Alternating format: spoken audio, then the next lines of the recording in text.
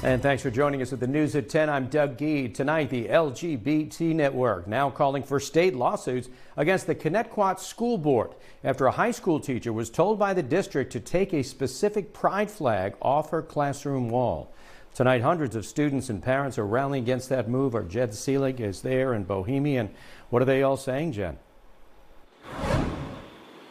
Yeah, Doug, it was a packed house at that school board meeting, a heated one, too. In fact, the board had to take a 20-minute recess after people were shouting over each other when they were voicing their own concerns and opposite opinions after a high school teacher at this district was told by the school that she had to remove the Progress Pride flag from her classroom last week.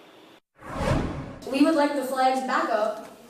We would like an apology, and we would like board members who will actually listen to the students affected by the policies that they put in place. Last week, the Connetquot Central School District sent out a message stating several students had felt uncomfortable by this specific flag.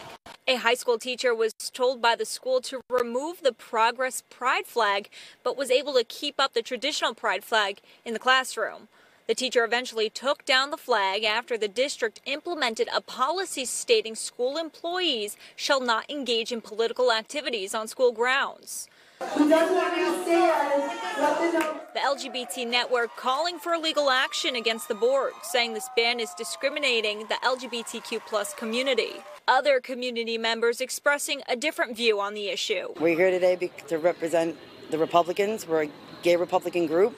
We started this because the LGBT community with this one flag it's a political gain. There's one thing about having the pride flag, there's one thing of having a flag with a triangle in it. That's all political gain, and it's teaching these kids wrong stuff. My identity shouldn't be considered political, so coming here meant a lot to me. The district is aware about the mixed perspectives about the Progress Pride flag in the classroom. The district says that they respect individual personal beliefs, but states the classroom is not the appropriate setting to express these views, especially if they create a disruption to the educational environment.